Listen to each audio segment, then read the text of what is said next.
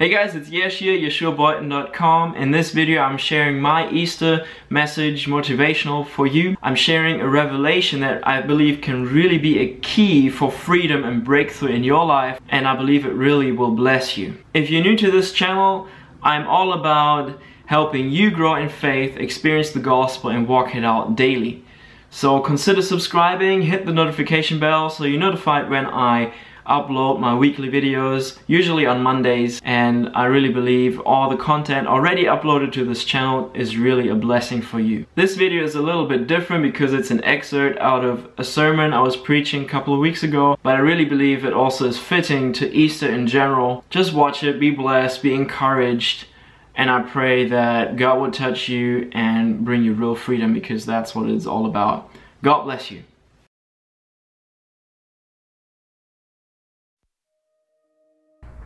What did Jesus do? He died on the cross.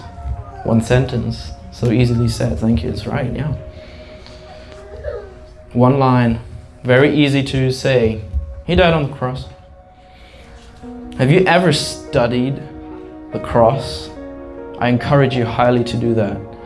And I really pray that God would give you a revelation of forgiveness, because the revelation is the key. Not what I'm saying right now, not the knowledge that I'm trying to bring to you. It's the key.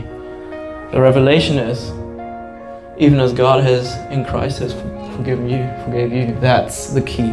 If you receive that forgiveness that Jesus made possible for you by saying, okay, Lord, take this cup away, but you know what? Father, your will be done, not mine. God allowed man to mock him, to punch him, to whip him. Can you imagine God, Jesus? They asked him, are you the king of the Jews? And he said, well, you say so. And rightfully so. He's the king of the Jews. He's the King of Kings, Lord of Lords. Being on the floor, bleeding already. And they take that crown and just put it on him. Yeah, that's what they did. But he did that for you.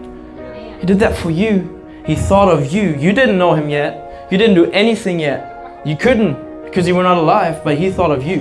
And then he blindfolded him and they punched him in the face, Oh, King of the Jews, prophesy. Who hit you? Who hit you? And he thought of you.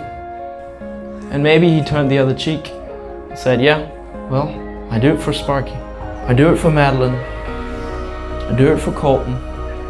Do it for Ellery and James. I do it. Yes.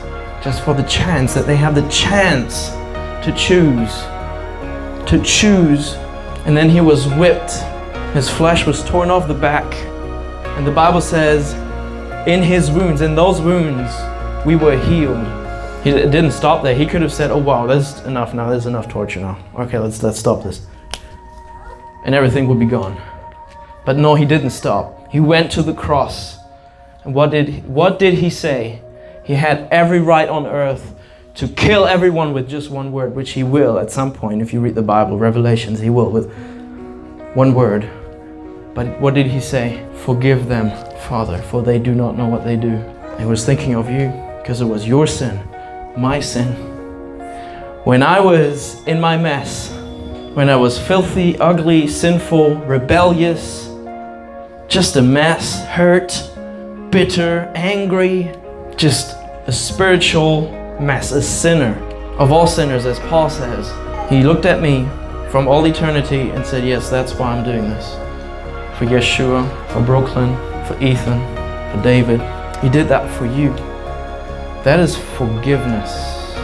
There's no greater love than this, that one lays down his life for his friends. He called you friend before you even knew him.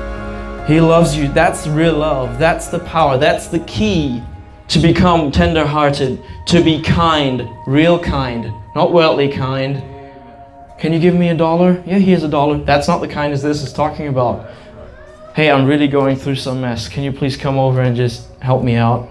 I'm in the middle of something. You know what? No, I can't.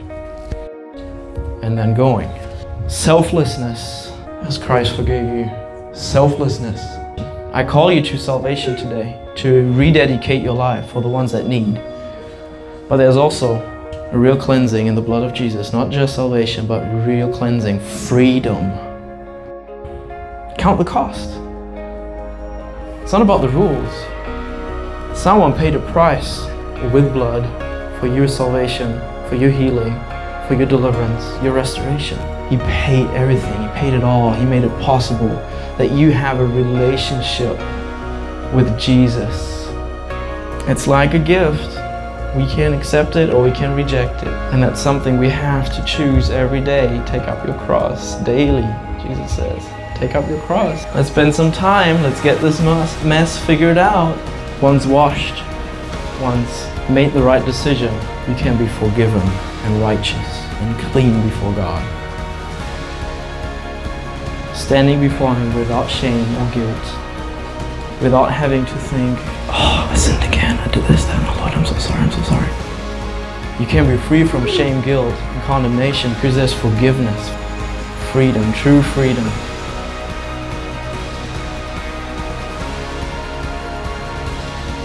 I call you to repentance if you need it.